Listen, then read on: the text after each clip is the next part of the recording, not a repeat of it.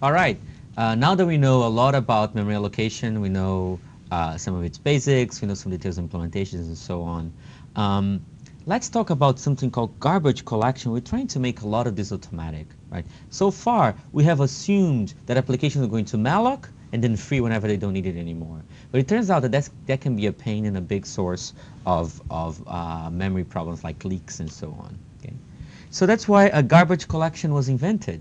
So it provides automatic reclamation of heap allocated storage. So for example, suppose that you have a function foo that has a pointer p, it allocates, does a malloc, allocates, and then when this function returns, this pointer is going to be gone. So there's nothing that points to the allocated block anymore. It means that the block p is now garbage because nobody can reference it. Okay? So so you can just go and automatically free it.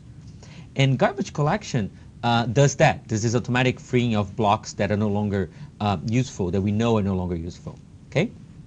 So this is very common in functional languages, scripting languages, and modern object-oriented languages. So like things like Lisp, ML, Java, this is common in Java, Perl, Mathematica, Python, and so on. Okay?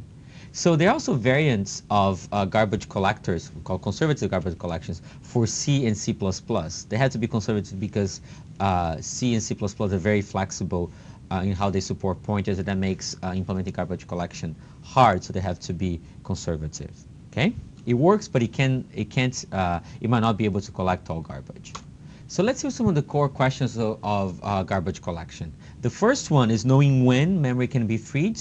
So in general, it's very hard to know what's going to be used in the future since it depends on conditions and so on. So you have to have a way of knowing that's never going to be used again. But so we can know when certain blocks are no longer reachable. There's nothing that points to them.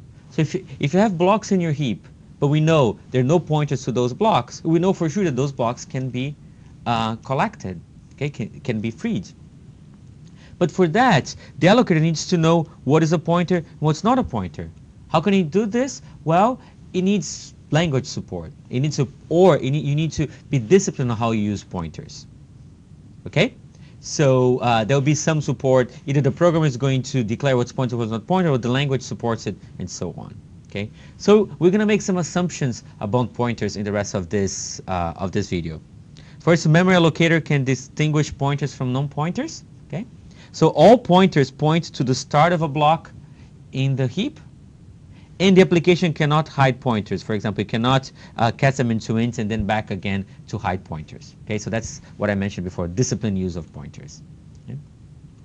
There are many garbage collection algorithms. You know, one of the classic ones is mark and sweep, which is we're going to see in this video now. It doesn't move blocks around; it just collects them. Okay, unless if you compact, then you're effectively moving it, but we're not going to be looking at that. So anyways, there's a bunch of algorithms, and note that it started a long time ago, 1960s. So it's been a problem for a while. And if you're interested in learning, we're going to give you a basic overview in this video, but if you do want to learn more, there's this really nice book, Garbage Collection Algorithms for Automatic Dynamic Memory by Jones and Lin. It's a really cool book. If you're interested in that, I definitely encourage you to read it. So let's get started with the basics. First of all, we're going to look at memory as a graph, as a directed graph. Okay, so each allocated heap block is a node in the graph, and each pointer is an edge in the graph. Okay, so and locations that are not in the heap that contain pointers into the heap are called root nodes. There's things that are outside the heap. So these are the heap nodes. These are the root nodes. Okay, so green nodes here are reachable, meaning that there is a pointer from the roots to them. And the other ones are not, the ones in red are not reachable. Okay? So, and we define reachable as follows. A node is reachable if there's a path from any root node to that node. Okay? So for example, so this one is green because there's a path, this one is green because there's a path through here. But now these ones are not reachable because there's no way to get from any of the root nodes to them. Okay? So these ones are the ones that we're going to consider garbage, are the ones that we're going to collect. Okay? So let's see how mark and sweep works. That's one of the classic, simplest algorithms that do that. And that can be built on top of malloc and free package. So we allocate using malloc until you run out of space, and then you do garbage collection. Okay, and when you're out of space, here's what we're going to do. We're going to use an extra mark bit in the head of each block. Okay, and then we have this mark phase that starts at all of the roots and sets a mark bit on each reachable block. Okay, and once we do that over the entire heap, we can scan over all blocks in the heap and free the ones that are not marked because we know that those are not reachable. Okay, so here's an example, a visual example. Here's what we have before mark. We have a root node that points here. Okay, so from there we're going to traverse. No, we're going to recursively traverse this and mark the free block. So from here we can reach here, so we mark this one. Okay, so from this one we can reach this one, so we can mark this one. And from so since we point here, from this one we can reach here, so we mark this one. Okay, once that's done, we're gonna have the sweep phase, which we know that these here were not. This was not marked, and this was not marked, so we can go ahead and free both of them. Pretty simple, right? So let's think at a simple implementation, but we need some assumptions for that. First, this function new here with n returns a pointer to a new block with all locations cleared. Okay, it's awesome.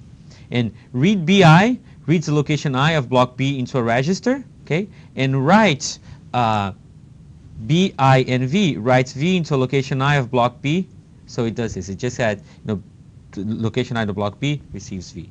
Okay, and each block is going to have a header word that's pointed by b minus 1. Okay, so having these restrictions here, so if we're going to use these functions, if applications use these functions, now we can actually keep track of what is pointers and what is location, what's being used, and so on. Okay, so the functions used by the garbage collection is going to be as follows. We're going to check whether certain p is a pointer to a block. Okay, so whether p, so if you pass p as a parameter, this returns true if p happens to be a pointer to a block. Length of p just tells us the size of the block, not including the header. And get roots returns all of the roots in the system. Roots are all of the pointers that are outside the heap. Okay? All right, so let's see how this works. So this is the mark phase. We start with a pointer p. Okay, so if p is not a pointer, you just return. Okay, so also if it's already marked, we return as well. Okay, but now we go, if we're here, it's because it is a pointer, it hasn't been marked, so we mark it. And not only that, we're going to go over the entire block pointed by p, and we're going to go call mark it. So parts of it are going to be pointers, parts of this block is not going to be pointers. Okay, so we recurse. So this is going to mark the entire graph. So we're going to traverse the entire heap and mark it, and mark whatever is a pointer, and so on. Okay. Now, sweep is going to use length to find the next block. Okay, so we're going to start with p, and we know where it ends. Okay, so while p has not reached the end, if the mark bit is set, we clear the mark bit. Now, if the allocated bit is set, but if it's not marked and the allocate bit is set, we're going to go and free it. Because we know it's allocated, but it's not marked. It means it's not reachable. Okay, great. So now we're going to go to the next pointer by just adding length. Okay, that's pretty cool. Pretty simple. Now, how would we make that work in C? Well, the challenge of doing this in C is that, remember that we need this function, say that whether certain location is a pointer. So in C, anything can be a pointer. So that's a little bit complicated. So you have to keep track of when you put pointers. You have to somehow tell a runtime system that a certain location is a pointer. Okay? So, but also in C, a pointer can point you to the middle of an allocated block. So that makes it tricky to find allocated blocks in the mark phase. Okay? So there are ways to solve this, as I said, by calling the runtime system, conveying information, and so on. But the upshot is that we can make it work somehow, but it's going to be conservative. It might miss blocks. Everything that it marks, everything that it decides that can be collected, indeed can be collected. However, you might miss some unreachable blocks and not free those. So it's not. It might miss something, but it should work reasonably well. Okay. See you soon.